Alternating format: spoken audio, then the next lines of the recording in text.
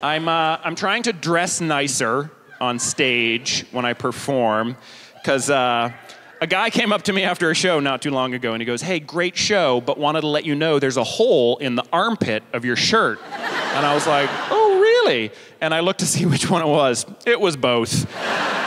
I had holes in both armpits of my shirt, because I just wear clothes until they fall apart. Like, I'm clean, I observe hygiene, but clothes with holes, who cares? Guard is supposed to help us. I will wear a pair of boxers until they're just a rubber band around my waist and just hanging bolts of fabric so that I can stand over the toilet and just sigh my contents out of my cloaca. No, not. Anyway. I'm trying not to do that anymore, though, because a few months ago I was lying in bed reading, and my wife came into the bedroom and she goes, It came right down. Eating from your vagina. And I wanted to see what she saw. I don't have a vagina, so I was curious. And it was pretty awful what she saw. Basically, I was wearing a pair of boxers that I got in maybe 1991. And when I got them, they were bright red, fire engine red. They were the talk of the town. Just a beautiful garment. And Beanies. decades that passed, they started to fade and become like a nice salmon color, and then like a light pink. And then about a year ago, they tore up the middle. Not a problem. And then after that, the original bright red fabric thread tendrils began to peek out the sides. So what my wife saw was pink, and then a gaping red wound, and then just a bunch of fur and meat and garbage. So I threw them away. Not because she's my wife, but, you know, she's a person, and you wouldn't do that to a roommate. Another thing I like about the UK is that you can order your groceries online here. I think you can now do it in America, but when I moved here 5 years ago, you couldn't. And the reason that I think it started here is because population density. Like, we're all this close to each other right now in this theater, but when we leave here tonight, we'll still all be exactly this close to each other.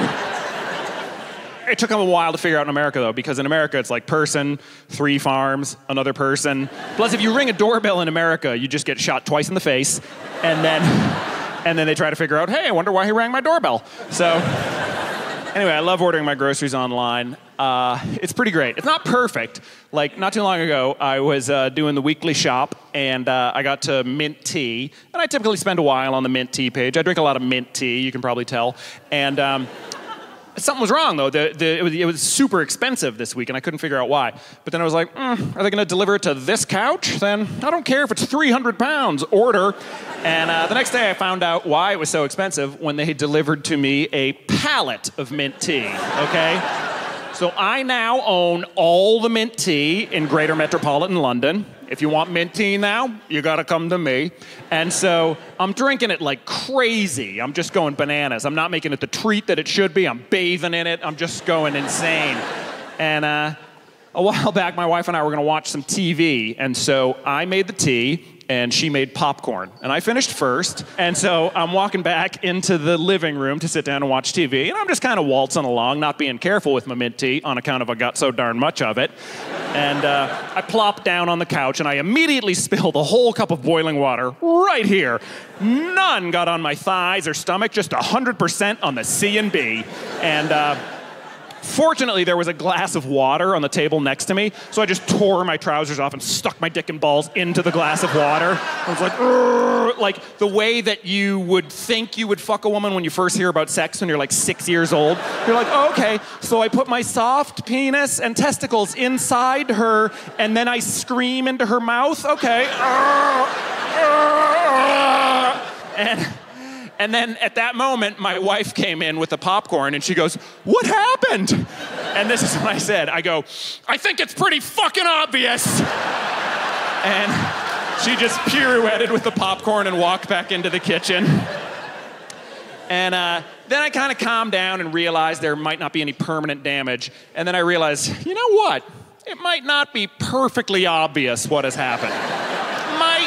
Might not be perfectly obvious. Meanwhile, she's come face to face with a fucking aquarium of nightmares.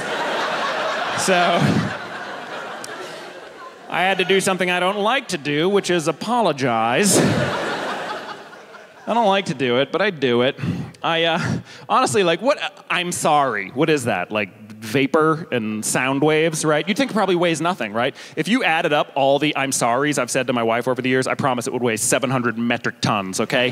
Whereas she's never said it once. I've literally never heard her say. Honestly, I swear to God, when she dies in a fire in February, I think the coroner is going to be like, Mr. Delaney, come here. And I'll be like, yeah? And he'll be like, if you notice, if you look in the oral cavity where the soft and hard palate, you can see from the structure on the cavity, she actually couldn't produce the words, I'm sorry. She couldn't make the noise, I'm sorry. That's why you never heard it, you stupid asshole. Okay. All right.